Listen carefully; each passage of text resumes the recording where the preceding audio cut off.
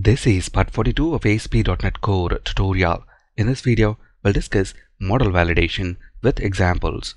When we submit this create employee form without filling name and email fields, notice we end up creating a new employee without name and email. If we go back to the list page, we have that same newly created employee without name. So what we want to do is, when we submit this create employee form without filling name and email fields, we want to display validation error messages, as you can see right here. Notice the values for name and office email fields are missing, and hence their respective required validation errors are displayed. If a value is provided and if it's not a valid value, for example ABC123 is not a valid email format, and hence we are displaying the validation error invalid email format. Let's see how to enforce these validation rules in ASP.NET Core.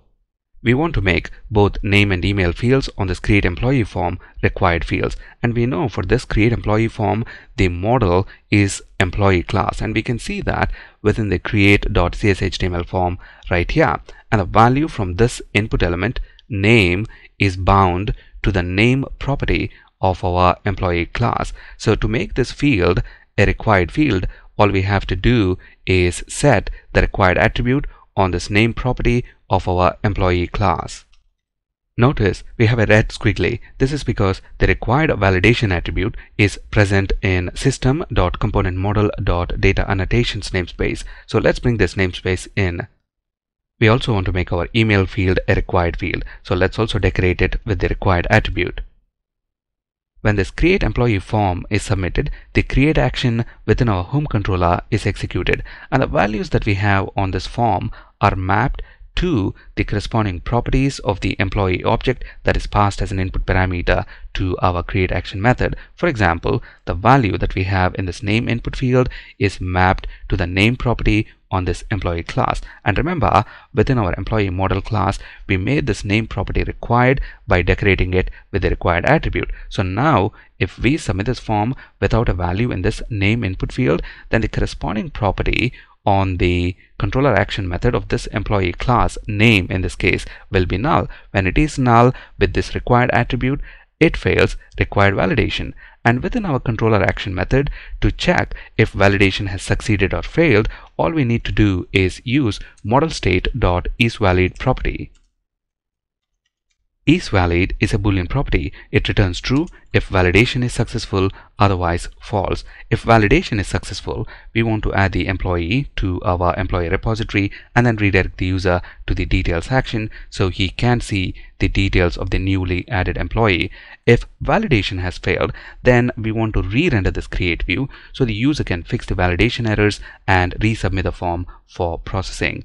To re-render the same create view, all we need to do is include return view statement. Notice we have a red squiggly. That's because at the moment the return type of our create action method is redirect to action result, and if you take a look at this view method, it actually returns view result. So view result cannot be implicitly converted to redirect to action result, and that is exactly the error message that we have. Cannot implicitly convert type view result to redirect to action result. To fix this, we have to change the return type of our create action method to iActionResult. Both redirect to action result and view result implement this interface iActionResult. So by setting the return type of our create action method to the parent interface type, this method now can either return redirect to action result, view result, or any other result type that implement this interface iActionResult. Now all that is left to do is display the validation error message. Here is our name input field. If this field has failed validation, we want to display the validation message right next to that field. For that, I'm going to include a span element and then use ASP-validation for tag helper.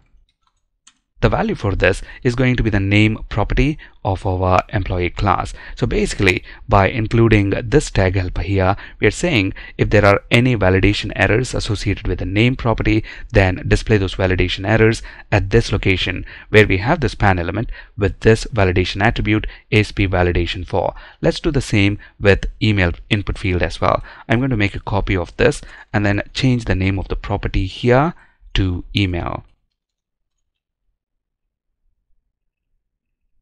Notice now when we try to submit this create employee form without providing the values for name and email fields, we get the respective required validation errors as expected. If you want the color of these validation error messages to be red, then use Bootstrap CSS class text danger. Let's do the same with our email input field as well.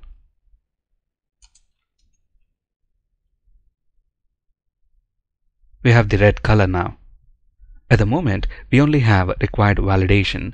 We also want to validate if the provided data has the correct format. In this example, ABC123 is not a valid email format, so we want to display this validation error invalid email format. One easy way to achieve this is by using regular expression attribute. It validates if the provided value matches the pattern specified by the regular expression. We have already seen the required attribute to enforce required validation. In addition to these two validation attributes, there are several other built-in validation attributes like range, min length, max length, compare, etc.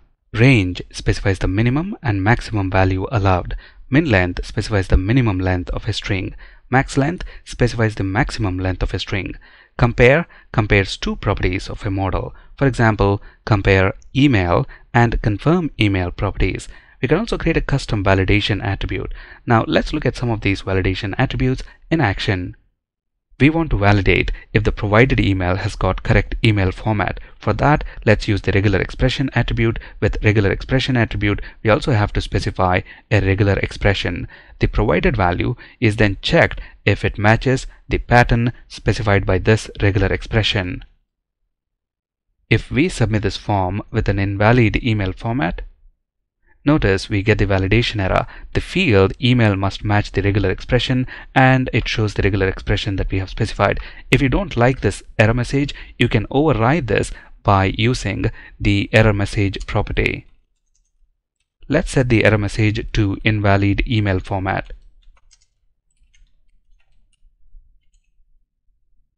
While we are here, let's also change the display label for this email property. By default, the display label has the same name as the property, email. We want to change this from email to office email. We do that by using the display attribute. To change the label text, simply use the name property and set it to the text that you want. Here, we want to set it to office email. When we resubmit this form, notice the label text is office email, and we also see our custom error message. Let's include one more validation. We want the maximum length of this name property to be 50 characters. Let's enforce that using the max length attribute. So the maximum number of characters that we want to allow is 50, and we also want to customize the error message. So let's set the error message to name cannot exceed 50 characters.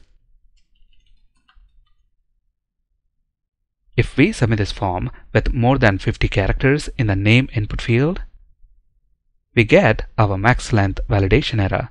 At the moment, we are displaying validation error messages next to the input element that has failed validation. We can also display a summary of all these validation error messages at one place by using the validation summary tag helper. Let's display the summary of validation errors just above the create button. So let's include a div element right here, and then use ASP validation summary tag helper. As you can see from the IntelliSense, the value can be all, model only, or none. We'll discuss the difference between these values in our upcoming videos. For now, let's set the value to all to indicate that we want to see all the validation errors. Notice when we resubmit this form, we see the summary of validation errors. To change the color to red, use text danger Bootstrap CSS class. 3 simple steps to implement validation in ASP .NET Core. Depending on the validation requirements of your application, apply the relevant attributes like required, range, etc. on the respective properties of the model class. Next, in the controller action method, check if the validation has succeeded or failed by checking modelState.isValid property. Finally, to display the validation errors, use the validation tag helpers ASP validation for and ASP validation summary. That's it in this video. Thank you for listening.